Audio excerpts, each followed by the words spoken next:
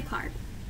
I was only 8 years old, and before I grew up and knew what it meant, I had no words for it except that I was frightened and told my mother, and that my father got a pistol and would have killed Charlie, who was a big boy, 15 years old, except for his mother.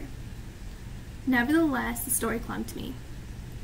But the man who married me, a widower of 35, was a newcomer and never heard it, till 2 years after we were married. Then he considered himself cheated, and the village agreed that I was not really a virgin. Well, he deserted me, and then I died the following winter.